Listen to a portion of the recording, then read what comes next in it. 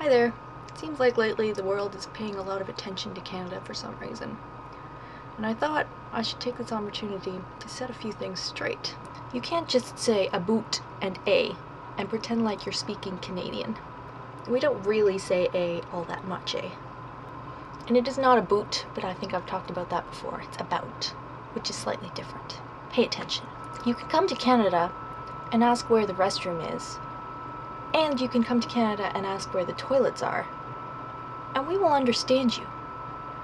But if you want to really blend in, you'll ask for the washroom. In Canada, we use the metric system, but not all of the time. The distance between two cities will be stated in kilometers.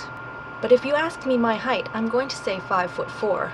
And just because we use imperial and metric doesn't mean we're actually any good at converting between the two. It might have centimeters on my driver's license, but that's actually a complete lie. When I was filling out the forms, and you'll find this is actually pretty common, I had no idea what my height was in centimeters, so I kind of just made up a number that sounded sort of close. And if you ask me my weight, you'd better be my doctor. And then I would tell you it in pounds. You should also know that we measure temperature in Celsius, except when you're talking about baking. Then we use Fahrenheit. And also when you're talking about body temperature, as in I have a fever of 104. And in Canada, college and university are different things. College is a place where you would learn trades and more practical skills. A university would be a place where you learn more abstract, theory-based stuff. Canada, a grade 7 class is full of grade 7s. In America, the 7th grade is full of 7th graders.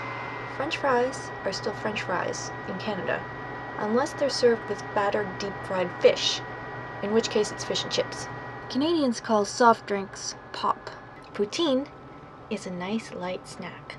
A 2-4 is a reasonable amount to drink on May 2-4. A double-double is a coffee with 2 creams and 2 sugars. Instead of candy bars, we have chocolate bars. This is a dollar. And this is a loonie. And this is a toonie. And, oui, ça c'est une blague, mais restez silent pour les Américains, s'il vous plaît, is not particularly good French. And FYI, this means something different in Australian.